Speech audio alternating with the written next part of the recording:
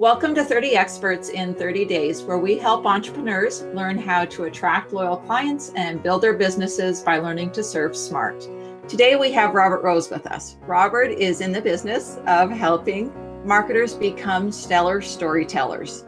He is the Chief Strategy Officer for the Content Marketing Institute and Senior Contributing Consultant for Digital Clarity Group.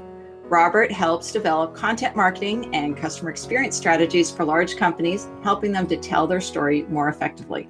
As an author, Robert's new book, Experiences, the Seventh Era of Marketing, has been called a treatise on the call to arms and a self-help guide for creating the experiences that consumers will fall in love with. He also co-hosts the podcast, This Old Marketing, with Joe Pulizzi, who we interviewed earlier in the series, and also co-authored Managing Content Marketing, which is widely considered the owner's manual of the content marketing process. As a storyteller, Robert is a frequent keynote speaker and web marketing expert, advising top professionals in the successful strategy of content marketing and customer experiences. Welcome, Robert. How are you doing? I'm doing great, Leah. How are you? I'm with that introduction, I better know what the heck I'm talking about here.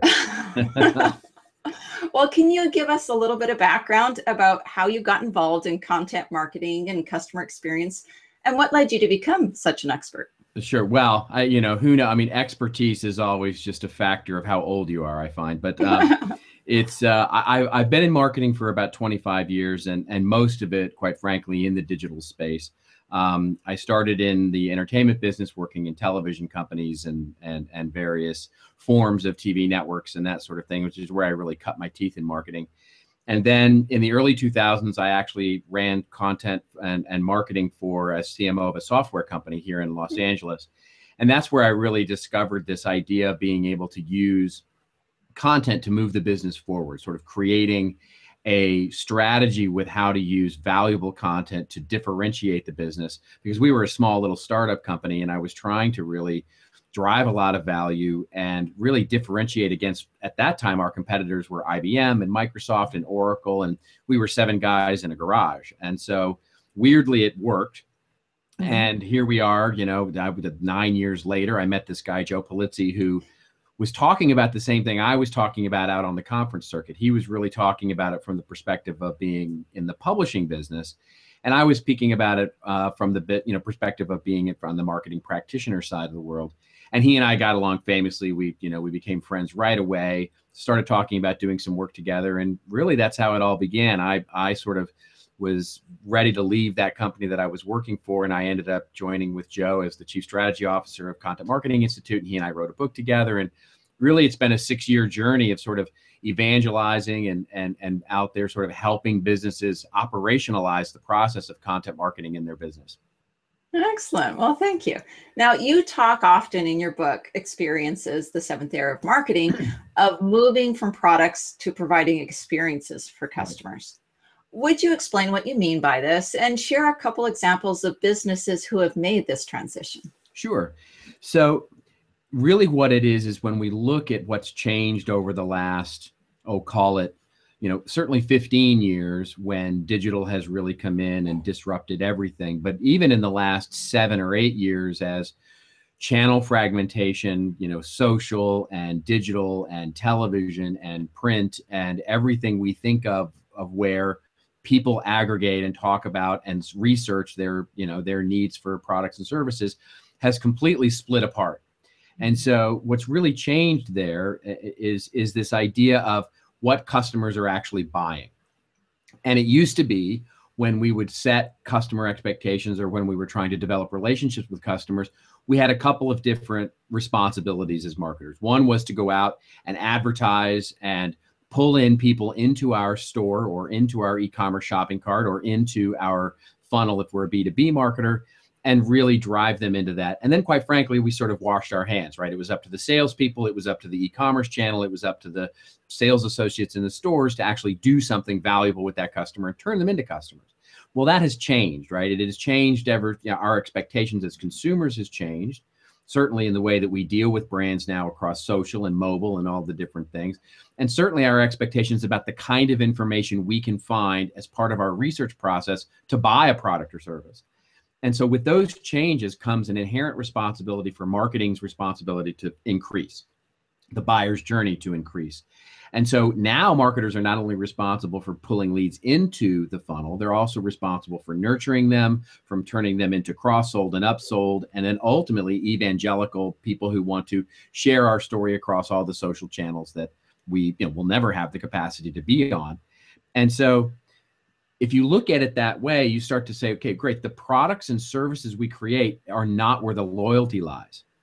The loyalty and our ability to deliver an amazing customer experience lies in our ability to create a great experience at every single one of those touch points. From the first time we meet that customer, to the time that we nurture them, to the time that they are actually do decide to become a customer, and the time that they decide to actually become loyal and share our story. And so it doesn't matter what business you're in, whether you're in retail or B2B or pharmaceutical or manufacturing, the structure, the experience is really the differentiator these days. Our product and service, because of technology and digital, can be duplicated anywhere in the world. But the experience that we create is really what is the heart of that, right? You think of the classic examples like Uber or Airbnb that are completely reinventing the way that hotel services are delivered or the way that taxi services are delivered. And the same thing is happening across every business. And it's up to us as marketers to create those experiences that differentiate us and move us further into the market. Excellent. Now, we don't want to create just any experience. You recommend infusing the experience we create with a shared brand purpose. That's right. What are the most common obstacles businesses face when, trying to do this, and can you share a few tips to overcome these obstacles? Sure. Well, the classic one is when we look at our brand, and it's amazing to me actually how few companies really understand their brand, right? So when we think of brand, it's really about the promise that we make to deliver value to a consumer. And it's the why we're in business to begin with, right? It's not just a logo. It's not just a tagline. It's actually a promise that we create. It's the value that we create for that consumer. That's truly at the heart of what we think of as brand. Now, tied in intimately with that is what we do to create the experience we're going to create. And so when we think about why we're in business to begin with, that's really the heart of the brand and the value that we're going to deliver to the consumer. Well, so should that content-driven experience or the physical experience we're trying to create. It should deliver on the promise of that brand. And so first, we have to understand what our brand stands for. Like, why are we in business to begin with? What value do we actually bring beyond our product or service, right? Our product or service solves a particular problem, or it solves a particular want for a customer. Now, that's great. But what does our brand deliver? What value does our brand deliver? Like when you think of Apple, you think of the brand delivers sort of an ability to have a lifestyle around a digital lifestyle, right? Whether that's taking pictures, having music in your pocket, having the ability to work anywhere, et cetera, et cetera. That's Apple's sort of brand promise. But the products they make supports that. And then the content they create supports that. And so that's really at the heart of what I mean by getting to that brand purpose and then aligning it with your content purpose. It needs to be value delivered that's separate and discrete from your product or service. It's value. Your product or service is great. Do that. Describe that. Have all the features and benefits and taglines and all of that. But the content needs to deliver value separate and discrete from that product or service. Oh, excellent.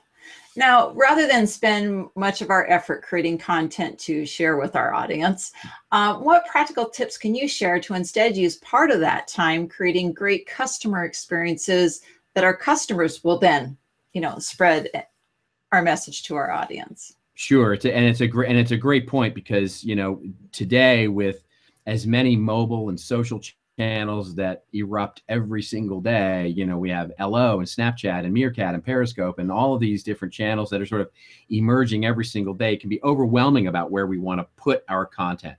And so the typical knee-jerk reaction to that is, well, let's just create more. We'll just create more. We'll bring in other people. We'll bring in agencies. They'll help us do all of this.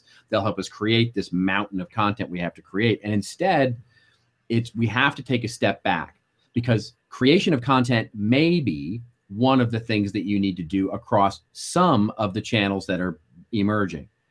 The real key is discovering what it is our customers need from a value proposition perspective. Start with that customer experience and then working backwards to understand what makes up that customer experience. Some of it may and probably will be content, but some of it, quite frankly, may be training our store associates to do something in a better way. Great example of this is we worked with a pet store, and the pet store said, we want to create an amazing education experience on our website. We said, great, that's wonderful, because our new brand proposition is going to, we are the place where you go for authoritative information about pets. And we said, great, that's awesome. So they said, we're going to create this awesome blog that's going to be in-depth information about pets. Great, wonderful. But the problem was, whenever you walked into the pet store and they were buying an iguana or you're buying a parakeet or something like that, and the dad whose kid was saying, buy me the iguana, was saying, how do I feed this thing? Well, the 17-year-old store associate was going, I don't know, let me Google it for you. And you've just broken that brand, you've broken the story, you've broken the experience with that. And so the priority then becomes not to create a blog, but to create some internal content channel that actually makes the store associates better so that they can actually be the conduit for your story first. Then build the blog to supplement the ability for you to inform your salespeople. So figuring out where to solve the problem first to deliver a great, compelling experience is the first step to actually succeeding at it. Oh, that's an excellent example. Thank you. Because it is easy to just go for the most visible thing, but really stepping back and identifying, what are all our touch points with our customers, and right. Are we addressing them all, or are we getting a little more narrow focused and missing some of the most important ones? Exactly. Now, in your book, Experiences, the Seventh Area of Marketing, actually, before I go forward, I should let you share, why is it called Experiences, the Seventh Era of Marketing? Well, because if you look, so I'm a student of marketing, and specifically marketing history of sort of where we go. In the classic Steve Jobs, I don't think you can understand where you're going unless you really understand where you've been. And so what Carla and I did was, when we were writing the book, we actually went back to look. And if you went to university for marketing, which I did a bit, and it's interesting how few people actually go to classical university for marketing these days. We come from all sorts of different backgrounds. What you learn about in the textbooks are what's classically known as the 5 eras of marketing, which starts with, it goes from the trade era in the late 1800s into the production era of mass industrialization of the early 20s, to the sales era of the early 30s and the Great Depression, to the marketing department era, which is classically the Mad Men era of the 40s, 50s, and 60s, into the marketing company era, which is the classic brand or global brand strategies of the 70s, 80s, and up into the early 90s. And then what we've technically been in, but it's not in most of the textbooks, but most of the marketing scholars would posit that we have been in the relationship era for the last 15 years. And each of the eras, by the way, lasts somewhere between 15 and 20 years.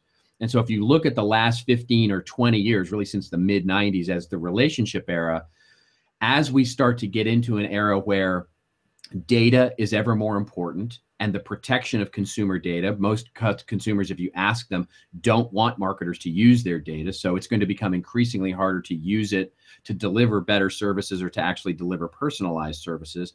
2, the expectations of relationships are increasing. Our level of outrage over customer indignities are so low these days, right? The flight attendant is mean to us, so we're never flying your airline again, right? So our level of outrage has decreased. And so as expectations have increased, our ability to track data becomes ever more complex. We feel like we're moving into a new era where the ability to delight audiences with content-driven experiences will become the differentiator of how marketers successfully take their product and service to market. And so we call it experiences because it's about the consumer experience. And creating that consumer experience is truly the focus of what we believe marketing will be focused on in the next 15 or 20 years. So that's the source for the title of the book. Excellent. So, in your book, you wrote that our nemesis isn't our perceived competitors, it's our customers' short attention spans. What advice can you share to help businesses connect with their audience despite customers' short attention spans? Sure. And, and to be clear, when we say short attention spans, it's the short attention span in order to get their attention, not necessarily to hold it, right? I'm one of the things that I'm completely tired of seeing at every conference I go to is the goldfish slide, right? Where everybody says we only have the attention span of a goldfish these days. No, that's not true. We have a better attention span than a goldfish. It takes more interesting things for us to hold our attention these days. We have the ability to use long form content to be able to engage an audience to the point where they want to engage with us in a length of time. We have that capability. And so the real question and the heart of your question is really, how do we start to do that? And it's because we're not competing against our competitors, right? Our competitors may or may not be good at producing high quality content, but we have to be good at getting our consumers' attention and vying for that attention over cat videos and people getting kicked in the you-know-what and all these different things that are out there, trying to grab our consumers' attention. The one advantage we have as a brand, and when we start thinking of brand as media or brand as a media company or using content to get the attention of consumers and deliver that value, the one advantage we have over media companies, we don't have to be big. We don't have to go viral. We don't have to be a huge set of eyeballs. We have to be very focused and deliver value in a very focused and niche way to our customers when they actually need that value. And if we can create an experience for when our customers need that particular value and we can deliver it to them, that's how we can compete against the cat videos. Because quite frankly, at some point, they're going to get tired of the cat videos and go look for something to help them be a better person, help them be a better professional in their job, help them get to a market leading position in their industry. And if it's our content they find and we can grab that attention and hold it at that point, we win every single time. And that's the real key, is how can we position something and get something and deliberately create something of high quality value to a very focused and niche audience and deliver it when they need it. And that's the real key of how to compete in today's noisy market. Well, and that was one of the questions I was going to talk to you about, was the fact that, you do talk about in your book that it's not about having your information everywhere, all the time. It's about getting the information to the right people at the right place at the right time when they need it. That's exactly How do we go about identifying? I think we, certainly covered in the interview series, identifying who our target customer is, but how do we identify, when and where to connect with them when they need it? It's a great question, and one of the things that I'll often differ with many of my colleagues who will be out on the conference circuit or at speaking engagements, and they'll talk about following your audience, basically going to where your audience is. I think that's a flawed strategy. And the reason is because our audience, we think about all of the different platforms you try, right? We all have tried the Yellow or the Meerkat or the Periscope or the Snapchat or the WhatsApp or the, all of these different apps and things and channels and YouTube and Twitter and LinkedIn and Facebook. We all try it. Some of them stick, some of them don't. And so we may discover that our audience is on any one or myriad channels. But following them is a fool's game, because you never know when that channel either going to go out of style, our audience may leave. And so you're constantly chasing your tail. Instead, audiences will gather, they will come to a place that you determine, that you orchestrate, if you can create the value there. If you think about all the great content marketing examples, none of them are really sort of, well, we went out and found them on Facebook, so we built on Facebook. No, they said, we're going to build an amazing blog, or we're going to build an amazing website, or we're going to build a set of amazing online tools, or we're going to build an industry-leading thought leadership resource center. And they said, we're going to build this here. Now, we're going to use all those channels to promote this center of gravity. We're going to promote this thing using social and mobile and media and email and YouTube. And we're going to do that, but we're going to build our house on our own land where we can build an audience, which is the asset we're really trying to build here, build that audience over time and use all those other channels to sort of advertise the concert, as it will, and sort of use paid, owned, and earned strategies to pull that audience in. That's a much more cohesive strategy to operate from. And ultimately what it means is that as you orchestrate that thing, you can't be everywhere. You simply can't be. You don't have the resource. I don't care how big your company is. You don't have the resources to be everywhere that's going to emerge. but you do have the resources and the intelligence and the creativity to be anywhere your audience is and pull them into your owned media property and start to build value and build an audience so that you aggregate that over time and it builds value over time. That's the real difference here.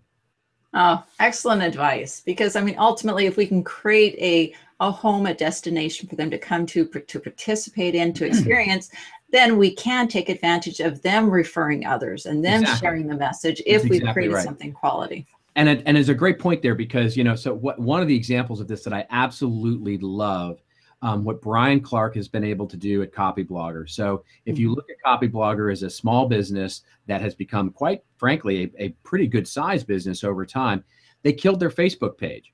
So why did they do that, right? Everybody's saying, no, you have to have a Facebook strategy. You have to have a Facebook strategy. And what they discovered when they started to look was that, yes, on Facebook, all of the traffic they were getting was from people sharing their articles from their blog on Facebook. It wasn't from people going to their Facebook page and saying, oh, let's engage and let's have fun and let's do it here. No, they were saying they were on their article, click, I want to share this on my Facebook page. And so they have a Facebook presence, but by creating such a strong center of gravity around their blog and their content, they don't have to be on Facebook. And then you go all the way to the end of the spectrum on that. And you look at Apple. Apple doesn't blog. Apple doesn't really have a social media strategy of any sort of scale. They don't have to. They have created such a strong narrative with their content and their center of excellence around that content. We're more than willing to share their story across all these different platforms for them. That's the brass ring that we're trying to really reach for here. Absolutely. Yeah. If we can create something that magnetizes people and, creates those evangelists, then we can put the effort into that, and then they will help spread the word. And that's a channel that we don't have to put our energies into. And if we don't have to put our energies into that channel, we get the benefits of it without having to be there. And that's just a great thing. Well, and it's a simple principle. I mean, if you try to spread yourself too thin, you don't do anything well. That's exactly right. Now, in discussions about creating customer experiences, a topic that, rightly comes up often is the need to align the various departments and levels within a business. And alignment is vital to make all the employees within the company make sure they're sending the same message to the customer and that they're working together to create a smooth experience for the customer. But that's much easier said than done. You talk about the need to think of ourselves as unifiers. What are some common mistakes made that lead to, silos, and what advice can you share to help us be better unifiers? Yeah, this is the classic that, this is probably the biggest challenge for almost all businesses right now that have any sort of size about them, which is what we've done over the last 7 years at businesses that have size, that have scale. Startups face this much less, quite frankly, because there's less people to silo. But the idea of larger enterprises really struggle with this because, quite frankly, what we've done over the last 7 to 15 years as digital is we've just thrown teams at it. And so where marketing used to be siloed off from sales and legal and operations and the CEO's office and all that, well, now we're siloed even from each other. We have a social team and a social CRM team and an e-business team and a web content team and a brand team and a demand generation team and an SEO team and an email team and a Twitter team and a Facebook team. And we got all these teams that are creating content. And quite frankly, and here's the answer at the heart of your question, we measure them all based on proof of life instead of improving the process. So in other words, we measure the social team by their ability to manage social. We manage the web team by their ability to manage the website. And we scale ourselves based on technologies and platforms. What that does is that it creates an immediate proprietariness over that content. And so if I'm the web team and I want the social team to promote my piece of content on the website, well, I run into a big barrier there because the social team goes, well, no, because if I post this picture of a cute kitten hanging from a tree, I get lots of likes, and that's how I get my bonus, is based on the number of likes that I get. And if I post your web content, then I don't get that many likes and I don't get my bonus because my measurement falls off. And so the classic mistake is that we measure channels by channel and then associate that with the team's performance. And instead, and it seems like such a subtle, but it's such an important shift, We need to be measuring the content for its efficacy across whatever channel it's going to reside on, and use that effectiveness to then improve the process for how we manage and distribute and promote content. The teams will exist. And so really what we're trying to measure here is ultimately goals like sales, revenue, cost efficiencies, et cetera. The number of likes, the number of follows, the number of page views, the number of retweets, none of that matters really if we don't move the needle in another way. And so if we can get beyond that and start looking as a content as a unifier, how we utilize content as a business and how it flows through the different silos that we have, which are channel related in many cases and functional most of the time. If we can look at content, how it unifies that, it can at least start to de-silo that process within marketing. And if we can create content as a function that flows to all those different channels and functions as a unifying piece, well, then we start to operate as a marketing team, not as a Twitter team and a demand generation team and all of that, and solving the big problems of the organization rather than just sort of the individual small, what I call marketing at the cubicle level. Mm-hmm. Well, and I think even for smaller companies, sometimes it may not be that we have different departments, but even if individuals play multiple roles within the company because they're smaller, yeah, sometimes we just get, each time we're doing each task, we silo ourselves. And so we need to remember that as we're working on things, are we looking at the big picture, or are we just trying with each task, trying to, reach a certain goal rather than the big goal?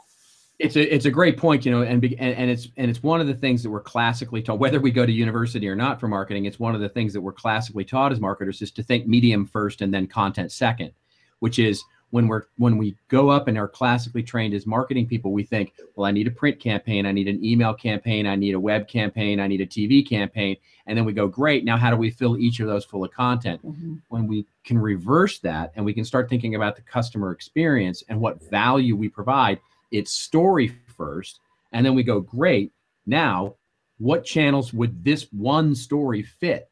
So we can actually reduce the amount of content we're creating and increase the repurposing and the high quality of that content across multiple channels.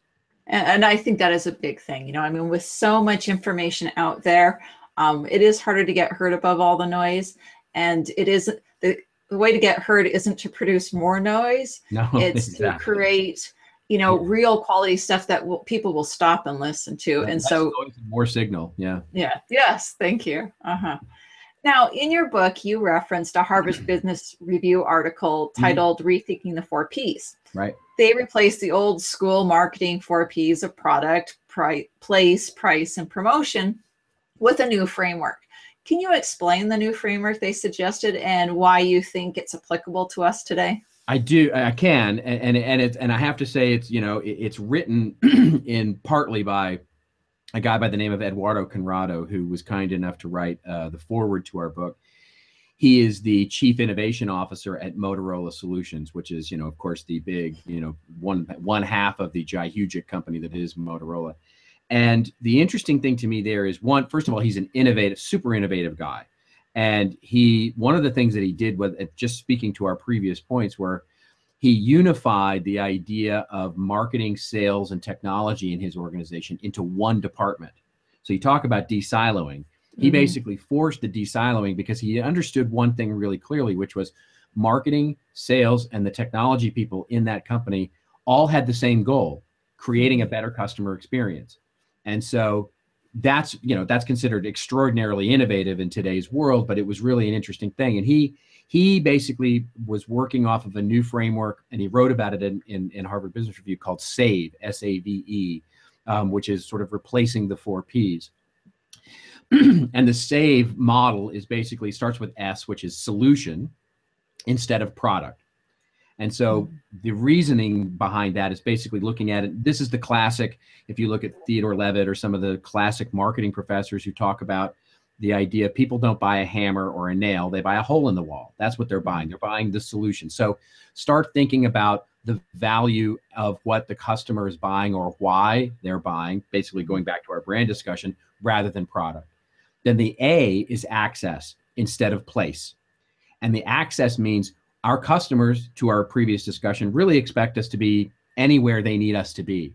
And so instead of trying to be everywhere, let's be anywhere they need them to be, but let's provide clear access to what they are trying to do in that experience.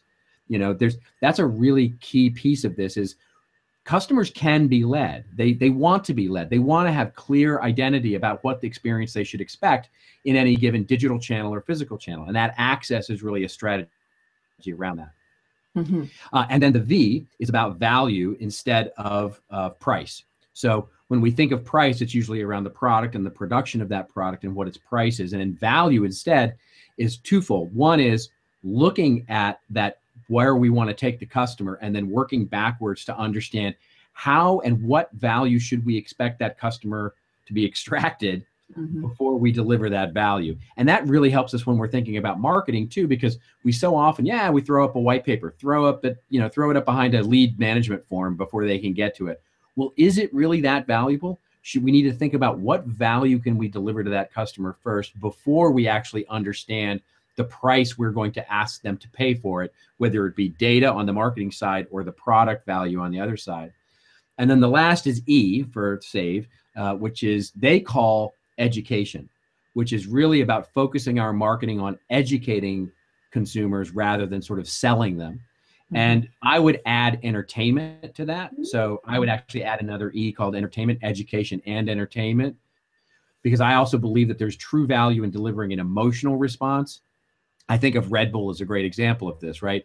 Red Bull doesn't educate you. They just entertain you with guys jumping out of spaceships and, extreme sports and all of that. So the E there is about delivering value through education or entertainment to our consumers as a way to market to them. And that replaces promotion of the classic 4P. So that's the SAVE model. And it's a wonderful framework from which to start to organize and architect a marketing strategy. Excellent. Thank you. Now, you have noted that the goal isn't to we talked about to be everywhere all the time, but, what are some ways that we can, identify and reach to our clients, our customers, our following in a way that really connects with them? Well, it's, I think the key thing there is to first sit down and understand them as people. Very often I'll walk into a business and I'll say, so tell me about your personas. Tell me about your buyer and your audience, your influencer personas. And they'll say, oh yeah, we've got that solved. And I'll say, great, let's see it. And they'll show me some audience segmentation graph, right? They'll say, well, we target men 50 to 60 years old and they're in the C-level position and blah, blah, and they work in these kinds of companies. That's not understanding your customer as a person. That's understanding your customer as a demographic. And so it truly is meeting with them, understanding, sitting with them, talk not about your product, just understanding them as people. What do they actually need in their daily life? And once we start to understand that consumer as a person, we can really truly start to understand what they need and where we might be able to fill that need. Now, clearly some of that need or want is going to be in our product or service that we're bringing to the marketplace. But when we start thinking about the experience we can provide, it's amazing to me once you start to sit down with a customer and understand them as people, how much more we can solve as a business that aligns with our brand purpose and aligns with our strategy, and its value we can deliver them through content, through physical experiences, through whatever it may be. We can deliver that to them. And then by its very nature, if we deliver that value, they'll want to do business with us. We will be the inherent choice, not the sort of forced choice. In other words, in the B2B, I always use this in a B2B example. If we can deliver value at every single step along the way, by the time our salesperson gets a call, that customer is not thinking, why you? They're thinking, why not you? And that's a difference, right? If we can change our salespeople into content delivery vehicles of saying, why not you? Answering the question, why not you? We're going to start winning that battle every single time. And that's the real, it's understanding your customer at a personal level. Yes, because like you said, historically it has been identifying our customers demographically. Yeah. And, the problem with that is, you talked about if you're going to provide a solution, it has to be a solution to a problem. And if you look at all 55 males, that are CEOs, do they have all the same problems? Do they have all the same interests? Of course, they're not identical people. That's right. And so, really knowing who they are and what they need enables you to serve them well. But I think you also pointed out a good thing is that if we're going to get to know them, we need to talk to them. Right. And it's not just, and the key is not just talking, because many times I'll go into a business, oh yeah, no, we do talk to them. And I say, great, let's see what you talk to them about. And then they pull up the research study where they watched them use the product in a room where they actually observed them like they're in a bird cage or something. And they said, see, we actually met with them and we watched how they used it. That's not getting to know your customer. Even though you met with them, if the conversation was solely around your product or service and why they were happy or sad or mad or had great things to say about it, that's not getting to know them as people. That's getting to know them as a consumer of your product. And it's a very, very different tone to that meeting. And it's also a very, very different set of information that comes out of that meeting. Mm-hmm. Yes, because there's lots of ways. Another common one they'll do are focus groups. Yes, and exactly. I've got to say, there's maybe a place for focus groups, but if you're really trying to understand a person, the likelihood that they're going to really open up and tell you their problems and their needs in front of a group of total strangers is probably not as high. That's right. And if you ask them about products, they'll tell you this is classic, sort of Ford and Steve Jobs thinking, which is the reason they didn't like focus groups was because they're going to tell you they need a faster horse, not a car, right? They can't tell you about an innovative new thing because they don't know it. But what they can tell you about, if you start to get who they are, what do they do every day, and you can start to identify the gaps in their needs or wants, whether they realize it or not. I worked with one company where they interviewed all their customers and just got to know them, went to lunch with them, went to dinner, and had them, met them at events and those sorts of things. And they could start to recognize the pattern in a gap that was in this customer's life that they didn't even realize. And so they could say, hey, we could deliver training or we could deliver a thing that would solve that, but they don't even know they need it yet. Mm-hmm, mm-hmm. And I think that's a very good point. I think often we need to focus on knowing, talking to them so we can find out their problems and needs. And then we are the ones who provide the solutions. But sometimes even customers aren't totally at least clear on their needs and problems. And by talking to more of them and getting to know them and staying in a tight niche, you can, by seeing, having multiple conversations, you get a better picture of really getting the clarity to understand what really is the problem going on here for a lot of them. That's exactly right. Yeah, that's exactly right. Now, you wrote that marketers, that businesses need to create a balanced portfolio of appropriate, relevant, and high impact experiences at only the stages of the buyer's journey where we can be the most influential and deliver the most value. How do you recommend businesses identify those experiences, the ones where they can have the most high impact? It's and so just to back that up, and to clarify what I mean by that, or what Carla and I mean by that in the book is, so the idea here is that what many, and it just goes right, it segues very nicely from our conversation here about personas, because what a lot of marketers get wrapped around the axle of is this idea of the buyer's journey. And we start to micromanage the buyer's journey to the point where every single decision we map it against hopefully some basis of reality.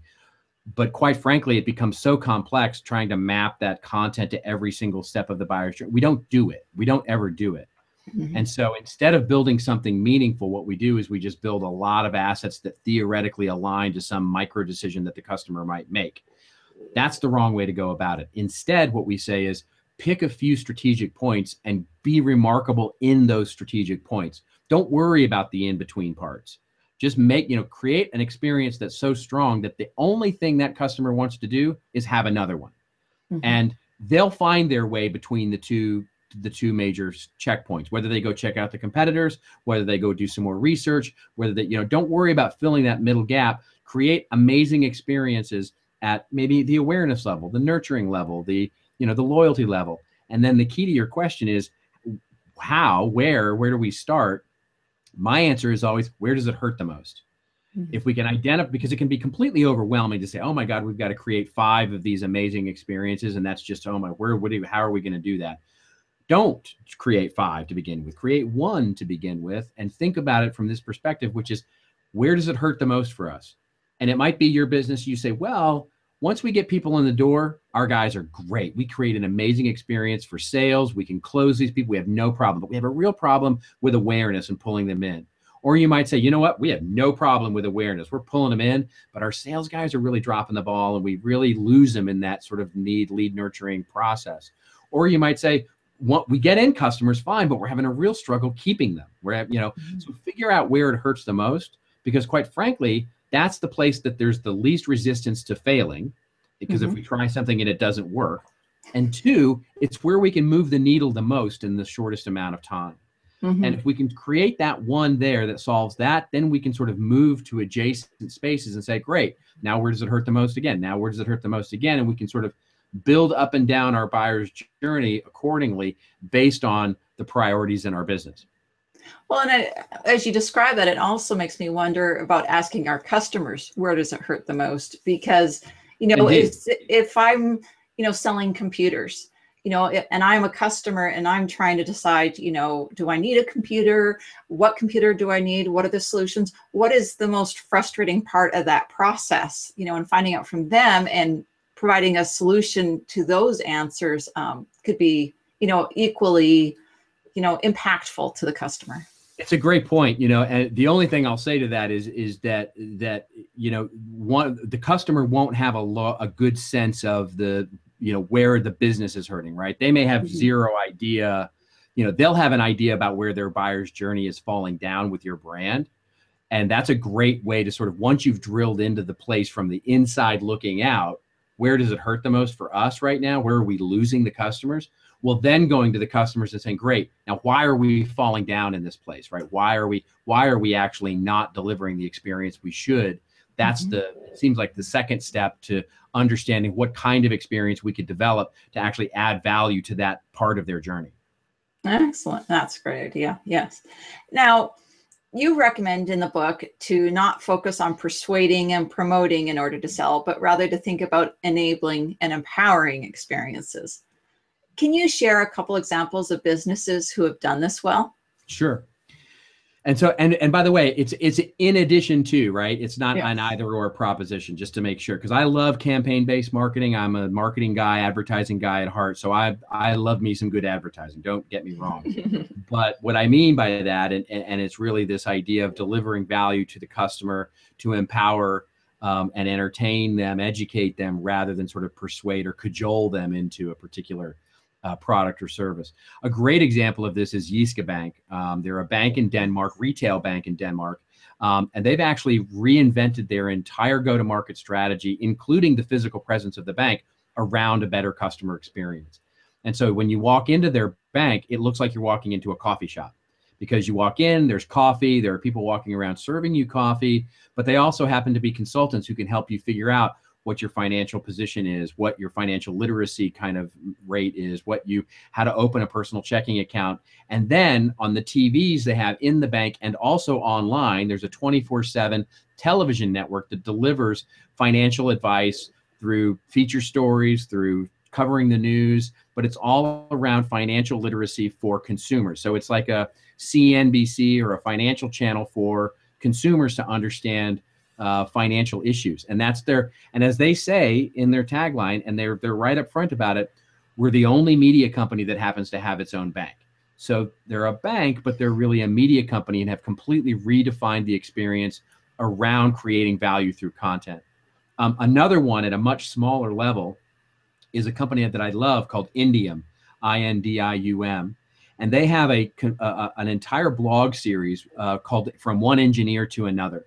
And what it is they've created this incredibly robust thought leadership blog of all the different flavorings of solder. Who knew there was different flavorings of solder, but there are.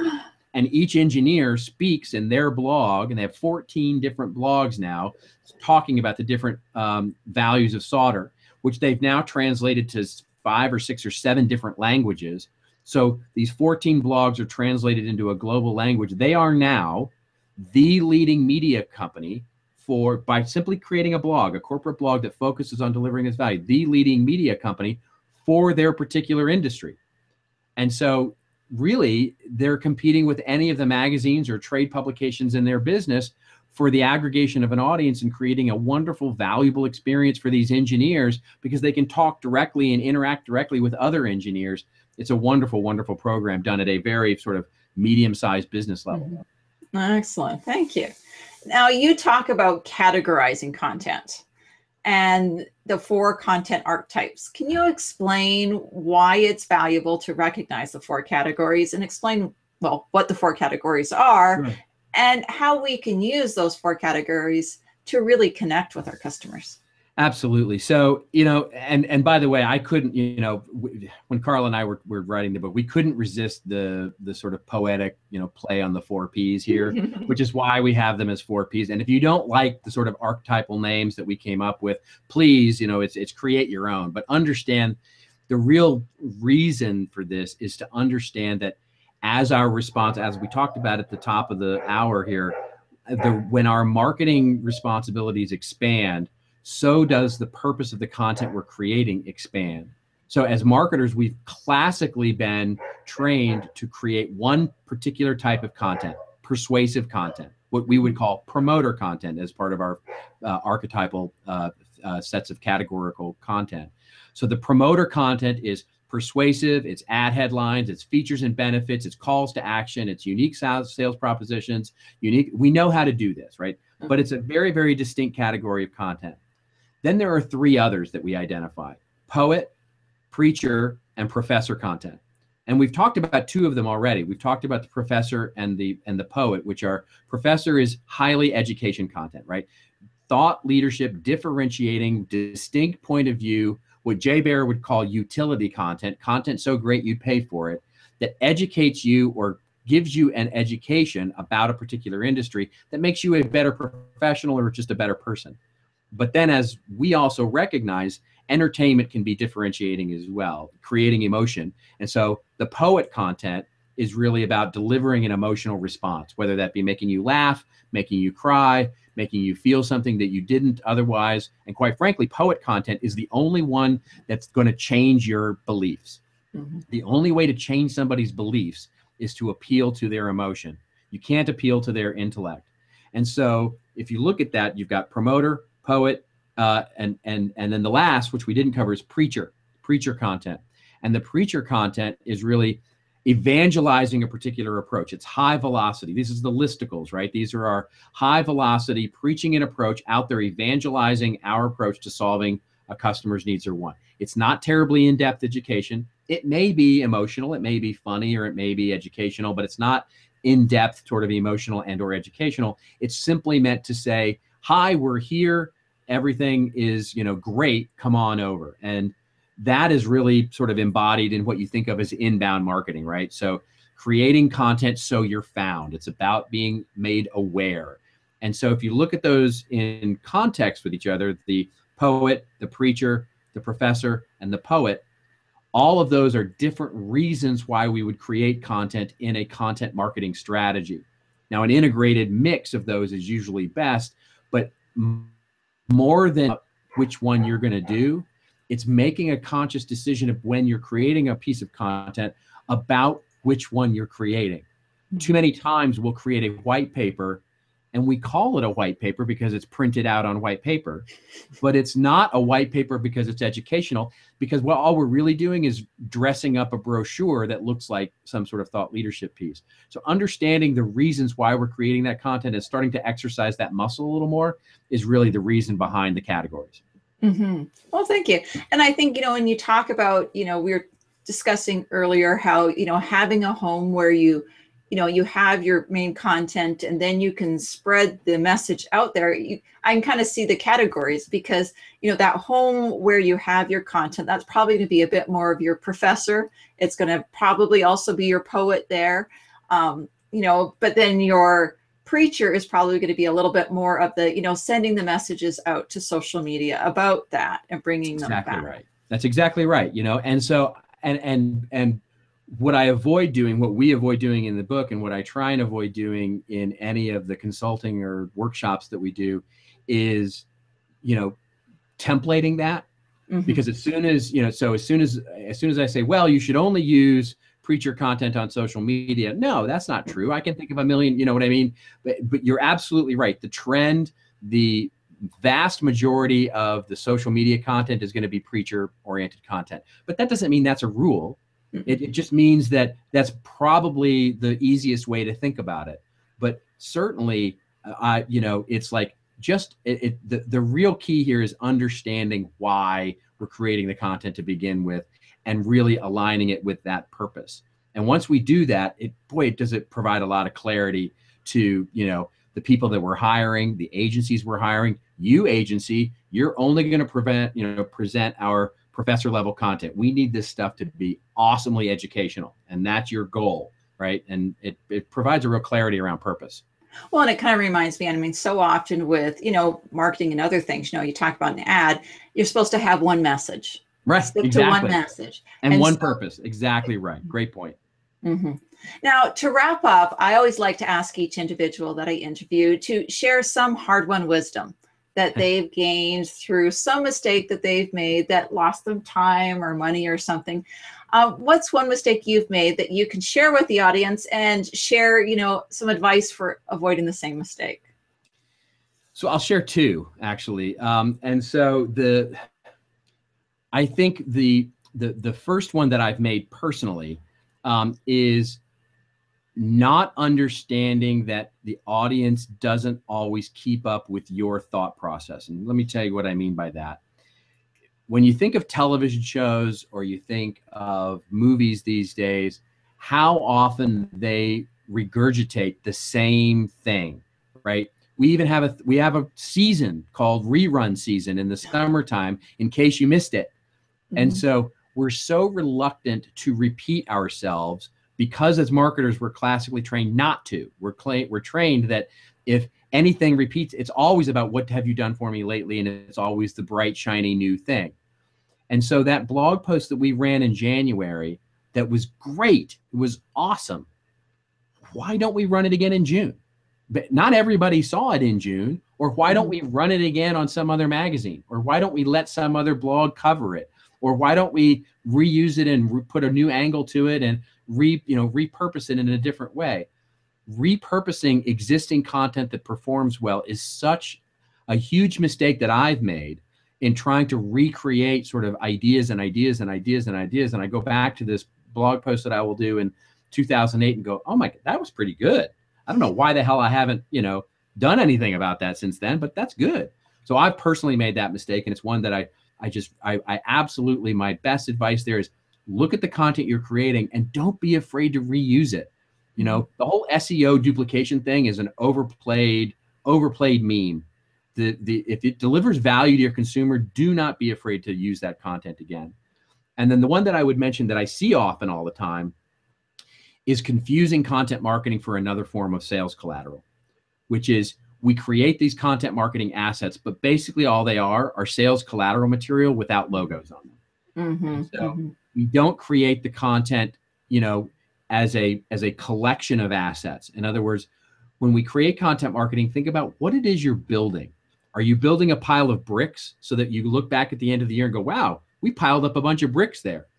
Or are you actually building a wall or building a house or building a castle? How are you placing those bricks thematically with each other so that you look back at the end of the year after you've created 100 different blog posts or 100 different white papers or 100 different assets and go, wow, we created something really different there, differentiating there, an experience.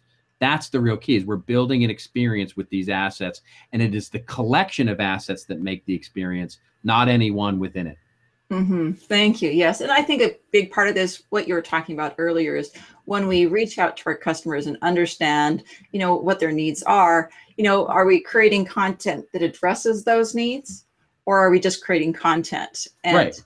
If we identify their needs and all the parts, the holes, the gaps that they have, then create a strategy to answer those questions, fill those needs.